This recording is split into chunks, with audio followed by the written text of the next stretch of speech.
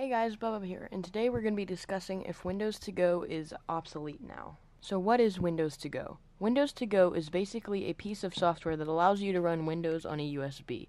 You can take this USB from computer to computer and boot it. However, Windows To Go is no longer being developed. This feature does not support feature updates and therefore may not allow you to stay current. It also requires a specific type of USB that is no longer supported. However, we have a special software named Haslow Win2USB. So I'm going to be installing Windows 7 and Windows 8.1 using Win2USB, and I'm going to be telling you if Windows To Go is obsolete. So to start off here, we kind of have to plug my USB into my Surface Pro here. Alright, so now that it's detected, we want to open Windows to USB, and it's going to ask you for administrative privileges. We are going to select a image file. Let's do Windows 8.1 first. So we can either go with Windows 8.1 or 8.1 Pro. I'm going to go with Pro. And we might not be able to do Pro because apparently the free version does not support Windows 10 Professional. So we're going to have to go with Windows 8.1, even though this is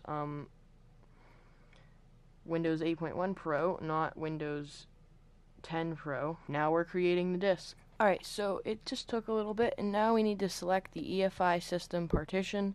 So I have no idea which one we should do. However, we can select the virtual hard disk size, so we can go to like 22 gigs.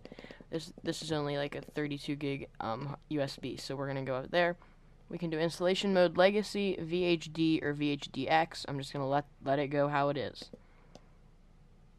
And the free trial doesn't support VHDX, so we're going to go VHD. It is installing Windows onto this USB.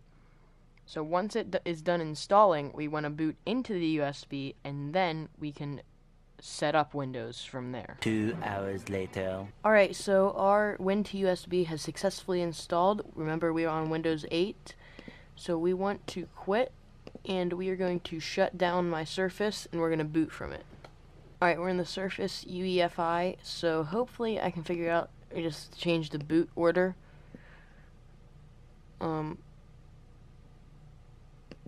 Windows Boot Manager goes before USB storage. I'll change that back later.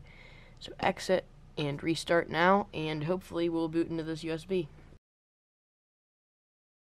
Alright, so I'm not sure if this is an error with the USB or an error with my Surface, but we're going to go to press the Windows key. You can't do anything. Let's click on here. Wait, hold on. So we are missing a file here. It's the win2usb disk.sys. I'm not sure if this is an error with the Windows to USB or if this is just an error. So for some reason, I booted the same USB on a different computer, and now it's reading the USB and it's preparing Windows. So I'm gonna get it set up on here, and I'm gonna try it back on the Surface. So basically, this computer just turned on with Windows 8.1 with Win2USB, and up here, judging by Toshiba, we're setting it up as a Toshiba machine because this is a Toshiba, but I wanted to run it on my Surface. So if you couldn't tell, this is definitely Windows 8.1 based on right here, that dark blue, and we're gonna call it. Can we like Win2USB video?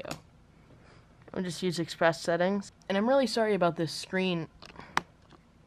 I'm really sorry about this screen technology. It's really not as well as the one on the Surface here. I mean, the one on the Surface here is way better than this one, because this one is actually a cheaper Toshiba versus my Surface Pro here. Alright, so we're just gonna name this account Win2USB and no password. I'm gonna be really excited to see what kind of backgrounds I get on here, because I remember the original Toshiba one, and this is meant to be running on my Surface, not on here, so I don't know why I'm getting so excited over the OEM Toshiba software. I just tried switching from the Toshiba to this, and we just got the blue screen. We have an internal power error. That doesn't sound very good. Okay, so internal power error. The policy manager has experienced a fatal error, which means it can happen because of drivers, software, or even external hardware. Nice. We did it again. Okay, I'm doing my last effort to get Win to USB to work, and excuse me that I literally left off at the most random point in the last recording, but I had to do something else.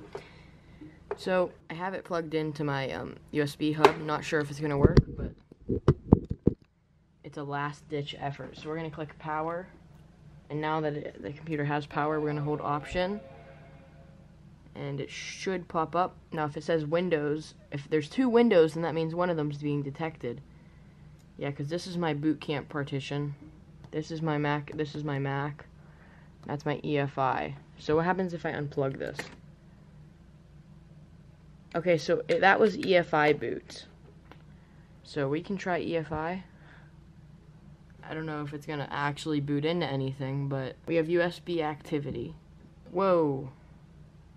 Hold on. This video's not over yet. Okay, so since my video ability sucks, I kind of had to zoom in and you still can't see. But we are actually at the region and language screen, and okay, next. And you can't see the bottom part, but I mean, since this is a Retina display, Microsoft thinks that it's like the biggest, like the best screen resolution. And now, like, it's in this little corner up at the top of my screen. Okay, so I've came to a conclusion here. Even if it does end up finishing, it's never gonna work right, because it's always running off of a stupid 32GB USB, and it's not gonna get us anywhere. It's just gonna always be too slow for Windows to completely run functionally on this computer. Anyway, guys, thank you guys so much for watching this video. Make sure to subscribe for more random experiments, and I'll see you all in the next one.